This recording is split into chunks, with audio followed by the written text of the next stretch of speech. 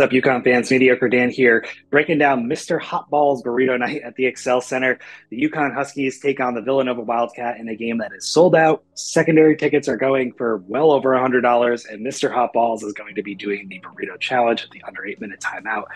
It is going to be an electric atmosphere tonight in the Excel Center as we take on one of our biggest rivals, the Villanova Wildcats. But before we jump into some game film breakdowns for tonight's action, really quickly want to introduce a new segment to you guys.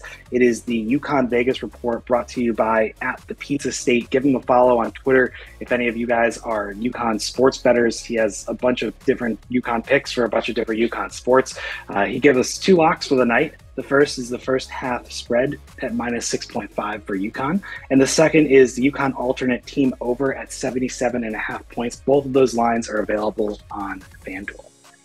Now, what do we know about Villanova? Well, they come in with a 7-5 record, but that record is a little misleading because they are on a 5-game win streak ever since they got back.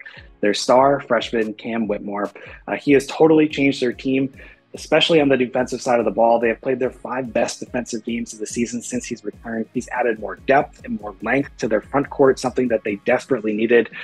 He has the ability to disrupt opponents. But then on the offensive side of the ball, he's added another dimension to their offense as well. He has a full tool set. He has the ability to hit from deep, although he's only 25% on the year from three-point land.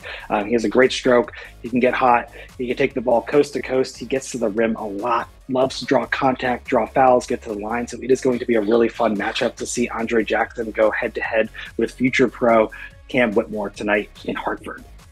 Now, like I mentioned, defensively, that's been the Achilles heel for Villanova all season long. So how do you beat Villanova on the defensive end, even with Cam Whitmore back? I want to pull up a couple shot charts here and show you guys a couple areas that we could potentially exploit today.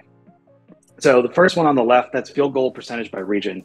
Villanova gives up a lot of three-pointers, and I'll get into the reason for that in a second. And they also give up a lot of field goals at the rim. So what Villanova tries to do defensively, if we look at this middle chart, is they try to force you to shoot the ball from the perimeter and take low-value two-point shots. They do that by bringing double teams basically anytime the ball gets inside the three-point line. So as our guards start to penetrate, we either need to kick the ball down low to Sonogo or Klingon to beat them at the rim, or kick the ball out for a three. We should have lots of open shots tonight for guys like Hawkins, Caravan, Calcaterra, Aline, and the bunch. Now, offensively for Villanova, they have a vintage Villanova offense. Whitmore, like I said, brings an extra dimension there, but they still had guys like Dixon, Slater, Daniels.